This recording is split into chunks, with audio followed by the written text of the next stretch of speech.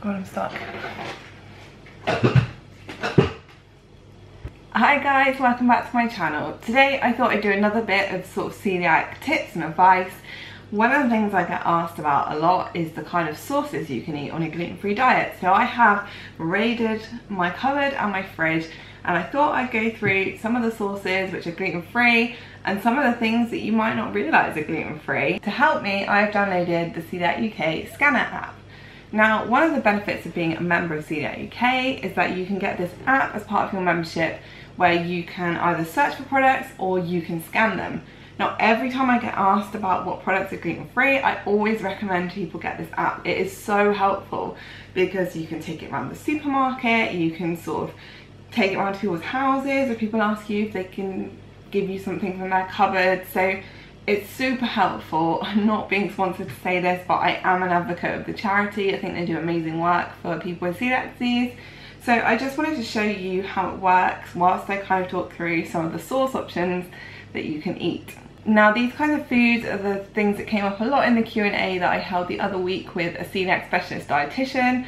If you want to see that, I will pop the link down below. Loads of you have been watching it and saying it's really helpful, so I hope that this video will be just as useful. So I'm going to start with mayonnaise and salad cream. Now, these are both gluten-free. You might find them in the free-from aisle. Now, a little bit of a money-saving tip. These both contain egg. If you find them in the free-from aisle, don't forget the free-from aisle is not just for gluten-free. So they will be marked as gluten-free, dairy-free and egg-free, but they are actually gluten-free anyway. They are not necessarily marked as being gluten-free on the pack. So what you need to do is check the ingredients list. Now, as you can see, the allergens will be highlighted in here in bold. So this only contains egg, and it contains, that's it, it contains egg. And this one contains egg and mustard. Now, this will lead me on in a second to the next thing that I want to cover, but let me show you how the scanner app works. So I will demonstrate this for you now with the salad cream. So this is my app, I have logged in, this is what my screen looks like. I'm then going to hit, if you can see, there's a little barcode here. Now, I'm going to hit the barcode and it comes up with a scanner camera. So all you need to do is scan the barcode and you will see that I've got a tick and a little smiley face. Now, the smiley face means that this product is safe for me. My food preferences on here are saved as gluten-free and that's it, and you can edit this. So it's a good idea when you first get the app to check that you've got the right food preferences on here, because obviously all I need to avoid is gluten, so that includes wheat, barley, rye, the usual sort of thing, which I will cover in another video if you guys want me to, so let me know in the comments. But this has come up with a big fat tick, and this means this product is safe, so this is going back in my fridge after this video. Now, I mentioned mustard. One of the things I get a lot of questions about is mustard. So mustard itself, as in the seed, is gluten-free. That is absolutely fine. English mustard, the kind of yellow stuff you traditionally buy in the jar, has wheat flour in it, which is why you cannot have it if you have celiac disease. So a lot of people get confused when they see things like salad cream with mustard highlighted in bold. Mustard is actually an allergen, which means it has to be highlighted as part of the EU regulations on an ingredients list. But if there's no gluten containing ingredients, like with the salad cream, that product is fine for you to eat if you have celiac disease. It's only if it has something like wheat or barley that's highlighted that you won't be able to have it. So whilst you can't have English mustard, there are a couple of mustards that you can have. So Dijon mustard, this one here I have in my fridge. This is gluten-free. I will scan it now to prove it. So once again, I've got my little camera. I'm gonna scan it. And it comes up with a smiley face. So Dijon mustard is absolutely fine. Dijon mustard is gluten-free, and you'll see there's nothing on the ingredients list that's listed apart from mustard as an allergen, so that is fine. And also we've got this French's classic yellow mustard. Now, this is the kind of thing that you find in hot dogs, and actually this is completely gluten-free. It's made with spirit vinegar. Again, it has mustard highlighted as an allergen, but when you scan it, it comes up with a big fat thumbs up and a smiley face, because this is absolutely fine for you to eat.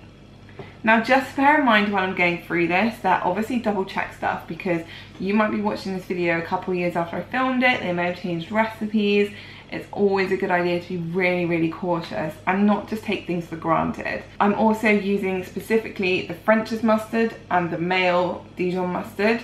If you use different brands, again, they might vary, so just make sure that you double check before you try any of these. And while we're on the subject of mustard, if you like horseradish, this is generally gluten-free most of the time. Again, this is the Tesco creamed horseradish.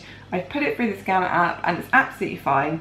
There's nothing gluten containing on the ingredients. It's just dairy, egg and mustard, and sulfites listed in bold, so this is fine. Now, one of the things a lot of people get caught out on is things like ketchup and barbecue sauce. Now, ketchup you'll find in the free from aisle, but again, another top tip, you don't need to buy free from ketchup, because Heinz ketchup is actually gluten free.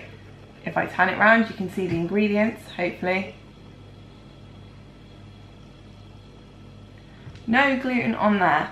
And to prove it, I will scan it for you now. So just scan the barcode, searching, big smiley face. Make sure you don't get caught out by spending extra money buying stuff in the free from aisle, because actually this is totally fine. Now you may find things like brown sauce you need to specifically buy free from, because a lot of brown sauces are not suitable for a gluten-free diet, but some are. So again, use your scanner app to check. And then the same goes for things like barbecue sauce. Some barbecue sauce is not gluten-free. Now I always use the Sainsbury's barbecue sauce. It's made with spirit vinegar, a couple of other things in there, but generally completely gluten-free. And again, let me scan this for you.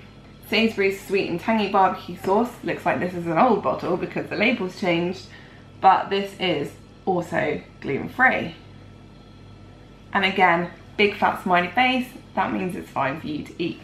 Now we're into a few of the things which I find I get a lot of questions about. This is very confusing to get your head around, but I'm going to do my best to explain.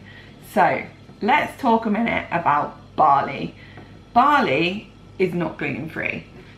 And this is where the confusion is, because barley is in a lot of products which are gluten-free. I know. However, bear with me here, because some things like barley malt vinegar, I spent about 18 years not realizing that this is gluten-free.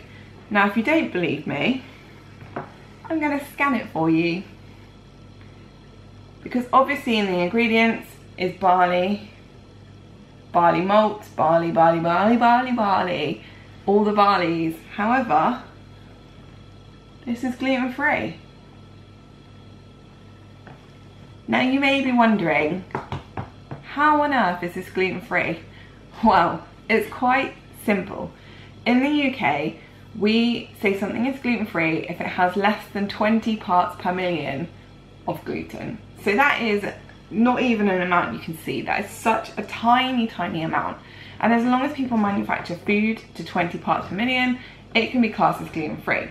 Something like malt vinegar, because it is made through a process of fermentation, it actually removes a lot of the gluten, and whatever is left in here, you're using such a small amount. Like, you'd probably have to drink this bottle, maybe even more, I don't know, I'm freestyling, but you'd probably have to drink a lot of this for it to actually gluten you. So unless you are chugging the malt vinegar, a little bit on your chips is actually fine. And Coeliac UK says this on their app, so it blew my mind, but it's safe. So I'd love to know actually if you're a celiac, if you use vinegar, because I think for me, because I haven't been able to have it or thought I couldn't have it for so long, I just can't bring myself to have it, but actually it's completely fine. And the same thing also goes for Liam Perrin's Worcester sauce. Now, I used to be obsessed with this on my cheese on toast, and we put it in bolognese sauces, we put it in so much, and then I was diagnosed with celiac, and I saw barley on the ingredients list, and I was like, well, I can't eat it. I was wrong. because if I scan this, Coeliac UK says it's actually gluten free. Again, mind blown. But again, Liam Perrins made with barley, but there's such a tiny amount. Like, you would literally add a dash of this to your food and that is going to be less than 20 parts per million. So again, although you can buy gluten-free Worcester sauce, this is actually gluten-free. Now, I know a lot of people actually are allergic to barley, and that is why barley is listed, and some people do follow a really strict 0 gluten, like 0 parts per million, and that is completely their choice and it's completely up to you. However, Coeliac UK is the guidance that I personally go by, and Coeliac UK has said that things like this are completely safe. So don't miss out on your cheese and toast, because you can actually eat Liam Perrins, which is very exciting. Now, I just have a couple more things that I just want to quickly show you. Now, the first one is Branston pickle. I never knew Branston pickle was gluten-free. It's another one that I just assumed because it had barley for so many years that I couldn't eat it. But actually, it's fine. Now, another thing you can do on the Coeliac UK app, if you don't have the product in front of you, you can actually search for it. I currently do not have Branston pickle. I do have Branston pickle baked beans though. And what actually started this off is that if you look at this, it says it's gluten-free. And I was like, hang on, does this mean I can eat Branston pickle? And I never realised this. So I'm going to search for Branston pickle on here. And what it will do is it will come up with suggestions, or you can just type in the product you're looking for. Now, not every single product is on here, but most of the main sort of products are. And if you look at all the pickles. Branston pickle, gluten-free. And again, I think it's because it contains barley in such a small amount that actually it's fine. So cheese and pickle gluten-free sandwiches are saved, because guys, you can have Branston pickle and Branston pickle baked beans. Now, final thing that I want to show you, I really miss Marmite. I missed it so much. I love Marmite, and I swear when I was diagnosed it used to be gluten-free, but apparently it's not anymore. However, a lot of the supermarket owned versions of Marmite are. So I have got this one, which is, I think, a Sainsbury's, yeah, reduced salt one. I mean, you don't have to get reduced salt, you could get either one. Now, Marmite has actually got a disclaimer on it that says it's not suitable for people on a gluten-free diet. This one didn't, so when I scan it, it actually comes up with a big smiley face. So there you go. If you are missing Marmite, it's worth checking on the supermarket owned versions, because a lot of these are actually gluten-free. So if you've been missing it, you can be reunited with your beloved Marmite. So I really hope that you guys found this helpful. I really enjoy doing videos like this. I just know it's so confusing when you're first put on a gluten-free diet, and even now, 20 years since my diagnosis, I am still finding out things like this that I never knew I could actually eat all this time. So it's definitely worth getting the app. I'll put a link down below to where you can download it, and obviously your membership to Coeliac UK really helps because they fund a lot of research into celiac disease and they give so much support. So I can't urge you enough to check it out, and I think there might still be a free trial going on, so definitely give it a go. Take the app shopping with you, just go around the supermarket, scan everything as you go. It's pretty instant, it's really helpful, and it's going to answer a lot of your questions about what you can eat. So don't forget, I will link down below to the question and answer session that I did with Christian, who is a celiac specialist dietitian. I hope you guys will find it really helpful. If you have got any questions, please always comment below, send me a message, follow me on Instagram at GFblogger. I'm always happy to film things like this if it helps or answer your questions. And now I feel like I need to go and make some cheese and toast with Liam Perrins, because I'm dying to try this again.